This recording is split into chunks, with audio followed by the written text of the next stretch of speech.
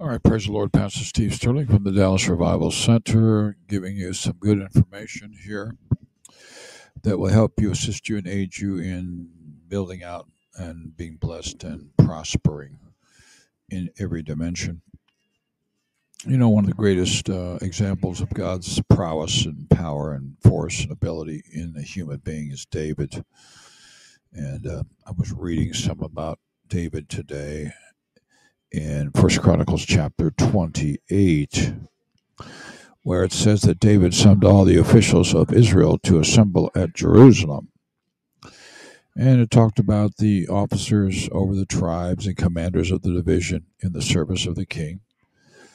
Commanders of the divisions in the service of the king. Look at that. Divisions in the service of the king. So he had commanders over divisions that had served or were serving for the king. So a lot going on there in terms of aid, help, assisting David to solidify his kingdom. It says to the commanders of thousands and commanders of hundreds.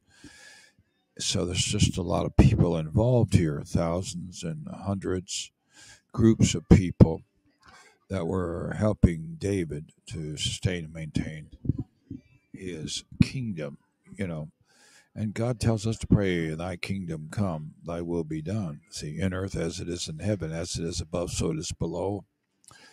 And God speaks about it's his pleasure to give us the kingdom. So in the kingdom, there's just a lot going on. Here in the natural kingdom, commanders of hundreds, the officials in charge, watch this, of all the property and livestock belonging to the king. All the property and livestock belonging to the king. So the king procured a lot under his rulership, under his auspices. Prosperity and livestock belonging to the king and his sons, together with the palace officials. So there are all kinds of officials and workers in the palace which David lived in, and the warriors and all the brave fighting men. So look at all that's going on there with David. You just think about David, in him and his alone, and him, establishing divine order and having a kingdom and ruling, but forget about all that was under his tutelage. Hallelujah. And so he goes on to talk about, in 1 Chronicles 28, David rose to his feet and said, listen to me, my fellow Israelites, my people. I had it in my heart to build a house as a palace of rest, or a place of rest for the ark of the covenant of the Lord, a place of rest for the ark of the covenant of the Lord, for the footstool of our God. And, establishing a place for God to set his feet. That's what the house of God is all about. And I made plans to build it. Actually, God gave him the plans to build. And God said to me, you are not to build a house for my name because you're a warrior and you have shed blood. Yet the Lord, the God of Israel, chose me from my whole family to be king over Israel forever. Forever. You hear that? You're in a position and place. You're in a forever anointing and appointing by the living God, who chose Judah as his leader. And from the tribe of Judah, he chose my family. And from my father's sons, he was pleased to make me king over all Israel. And all of my sons, and the Lord has given me many. Look at that, many sons unto David. He chose my son Solomon to sit on the throne of the kingdom of the Lord over Israel. There it is, the kingdom of the Lord. I love the kingdom of the Lord over Israel. And he said to me, Solomon, your son is the one who will build my house and my courts, for I have chosen him to be my son, and I will be his father, and I will establish his kingdom forever if he is unswavering in carrying out my commands and laws, as it is being done at this time. So David says, so now I charge you in the sight of all Israel and of the assembly of the Lord, in the hearing of our God. So he says, God's listening to me as I pray. Be careful to follow all the commands of the Lord your God, that you may possess this good land and pass it on as an inheritance to your descendants forever. So God wants us to come into possession of goods and services, and he wants it to be a perpetual thing, a forever thing, involving an inheritance. So you're getting some of these key points here. Verse 9, as you, my son Solomon, acknowledge the God of your father, as you, my son, acknowledge the God of your father, and serve him with wholehearted devotion and with a willing mind. And see, this is what I really want to get across to a lot of people that listen to my dissertation or listen to my teaching, reaching and beseeching you to heed and to listen to what God has to say so that you can prosper in every way and receive everything that God has for you. This is something that we find is lacking in our day and age, especially, in the house of God. Serve him with wholehearted devotion, with a willing mind. To pry and peel people to get them to church. They're not really wholehearted about their devotion to God, and they don't really have a willing mind for the Lord. Look what he says here, for the Lord searches every heart and understands every desire and every thought. If you seek him, he will be found by you. Look at that. If you seek him, he will be found by you. That's an underscore there. That is an absolute statement. David knew full well, because he was a man after God's own heart, how to get a hold of God. Seek him. If you seek him, he will be found by you. But if you forsake him, he will reject you forever. Forever is a long time, isn't it? Consider now the Lord has chosen you to build a house as the sanctuary. Be strong and do the work. Be strong and do the work. And this is not for the lighthearted. This is not for the faint-hearted. This isn't for people who just are tickling their toes in the water. This is for somebody that is really sold out, committed, and totally living for God. Be strong and do the work.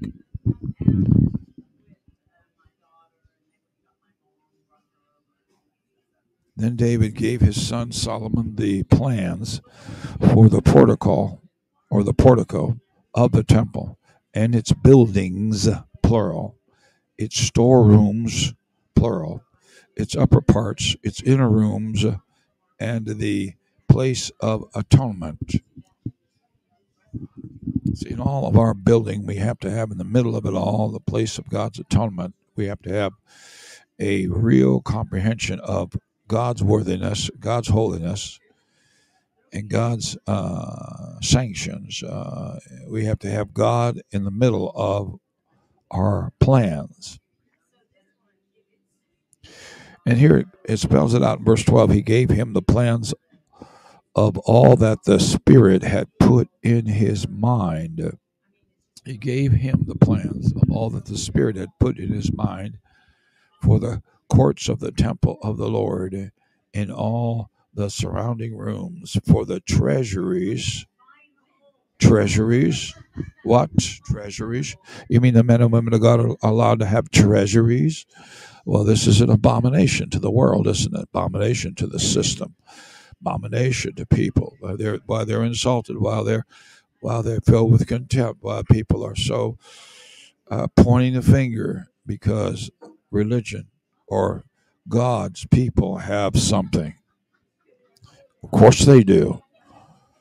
For the treasuries of the temple of God.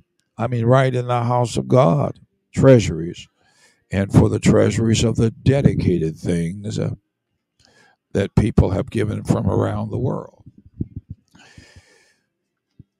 For he gave him instructions for the divisions of the priests and the Levites, and for the work of serving in the temple of the Lord, as well as for all the articles to be used in its service. There's a lot going on in the house of God for the work of serving in the temple. For the priesthood and the Levites, instructions of the divisions of different sorts, and how to regulate and govern over the house of the Lord. It's not as easy as people think.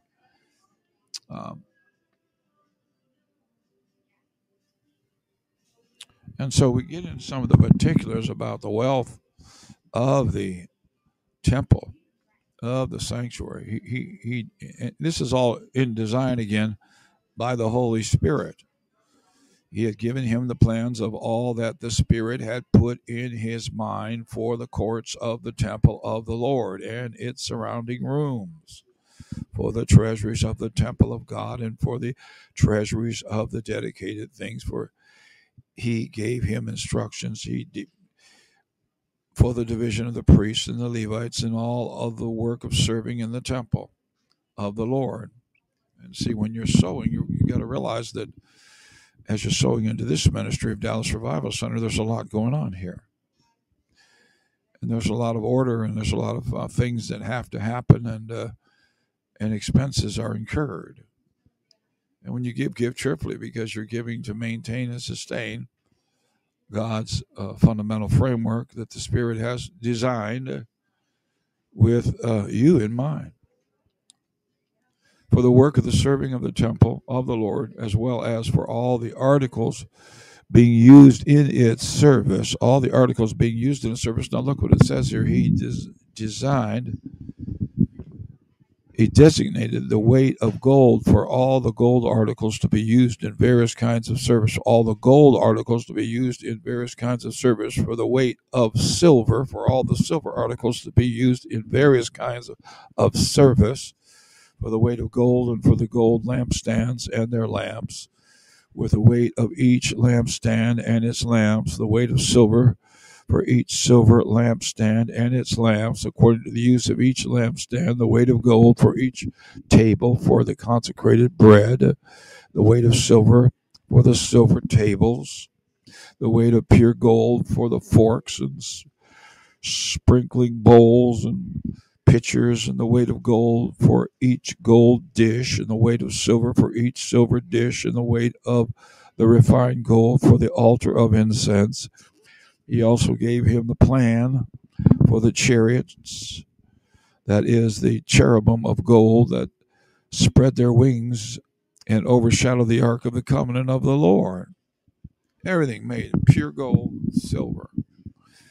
If you think that God can't afford, listen, you got this thing backwards. You think that many think that the world is supposed to have everything, and they're supposed to be in charge, and they're supposed to have their weight in gold forever, whatever they do, and amass fortunes, while the church stays in penury and want and need, and barely can get along and barely get by. You got another thing coming, because the way this thing was set up, the church possessed all of the wealth and the riches, more than anybody can imagine. So you need to get your mindset differentiated, and get your protocol in a different format as you begin to sow and seed to the Lord and give to the Lord, knowing that as a man thinketh in his heart, so is he. So you got to think about the generation of wealth that is being mandated to the church on every single level. And you need to know that the church is where God wants to pour out his blessing. And if you're connected to the part of the church that we're talking about, any type of work in the church, if your seed is going into the house of God, you've got to know that you're going to be blessed beyond your imagination, because the anointing is there, the force is there, the power is there, the prowess is there, the majesty is there. God's thoughts are there. God's genius is there. God's mind is there. God's operation is there. God's preparation is there. God's purpose is there. Oh my God, I'm going to shout the rafters down. And verse 19, and this David said, I have in writing as a result of the Lord in his hand on me. He enabled me to understand all the details of the plan. He enabled me to know all the details of the plan. I'm telling you right now, as you sow, as you give into this ministry, Dallas Revival Center, God's plan for your life in detail is going to be specific and prolific as it is revealed to you in your personal life. And of course, David gives us admonition. In verse 20, David said to Solomon and his son, be strong and courageous and do the work. Be strong and courageous and do the work. It's going to take some extra measure courage and power and strength to accomplish what God wants us to accomplish. Do not be afraid or discouraged, for the Lord your God is with you. He will not fail you nor forsake you until all the work of the service of the temple of the Lord is finished. And see, there it is. There it is. So in verse 21 it says, division of the priests and the Levites are ready for all. It says, for the divisions of the priests and Levites are ready for all the work on the temple, and every willing person skilled in any craft will help in all of the work. See, I've got to get willing people in the house of God that are skilled, that are willing to build and to work in their craft, in their calling, to be able to pull all this together and for able to get you what you really need to have.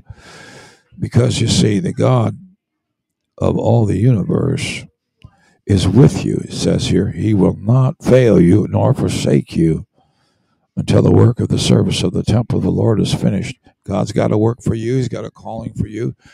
He's in charge of your desire to be with Dallas Revival Center. He wants you to be faithful, loyal. He wants you to be in it with your whole heart and mind, sold out, synced in, and really locked into his God design for your life, so that everything can be fulfilled that he has called for. The officials and all the people will obey every command. See, the officials and the people will obey every command. So it's obedience better than sacrifice. So God's looking for obedience. He wants people to step up and do the work. There's work to be done. Everybody has talents, gifts, and everybody has callings, and they need to bring all that together. Nobody will do without. Nobody will be deficient. Nobody will lack in any way. They will flourish in the courts of their God. They will flourish in the courts of their God. Well, listen, I just had to get this out because, we're seeing God move in a mighty way in his mighty design, but there's still a lot of things that have been left undone. People haven't made up their minds yet. If they really, really want to serve God and really, really want to have the blessing and really, really want to see God do something, and do something in a forever way, so that they'll have something when they go to heaven built for them and established for them. Jesus said, I've got to go away and prepare a place, a mansion for you. He wasn't talking to people that weren't working, people that weren't committed, people that weren't in it all the way. He was talking to people that were disciples. You see what I mean? So there it is. God bless you. God's best. read that chapter and see what you get out of it. Because I know I certainly got a lot out of the reading of First Chronicles, chapter 28. Bye-bye for now. God bless and God's best in the month of November. Amen. My birthday is November 6th. In Jesus' name, God bless you.